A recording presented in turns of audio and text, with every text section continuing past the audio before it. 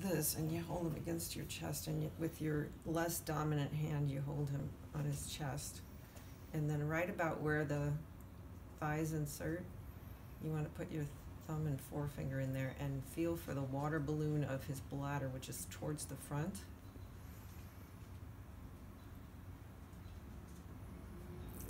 There you go.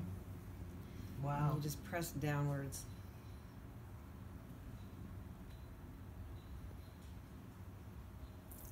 There you go. And they told us at the vet about the little twitching of his guy there, his penis, and so that's something to look for if you're doing it right. There you go. Let's see if we can get one more. And you're doing great.